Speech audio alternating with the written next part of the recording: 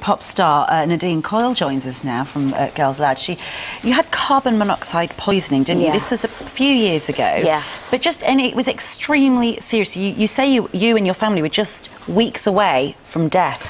It was a house. I was renting a house in LA, and it just kind of started where you don't really notice it. You're like, I'm really tired. Is it with all the flying around? Is it jet lag? You know, am I getting sick? Is it a cold? Have we got a bug?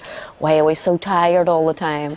And then you would forget simple things like, I remember we couldn't remember the word for table. You're like, what is that? Put it on the...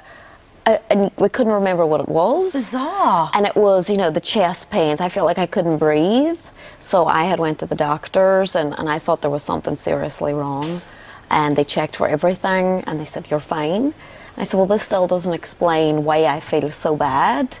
And then when the blood test came back then, they said it was exposure to high levels of gas. But still, he hadn't said it was carbon monoxide. And when he says you're exposed to high levels of gas, you're thinking, where am I getting high levels of gas? I was like, what is he talking about? Yeah. I thought, oh, is it London? Is it smog? Is it, you know, God, what was I doing? And then when it was the actual guy in LA had seen that the boiler was faulty.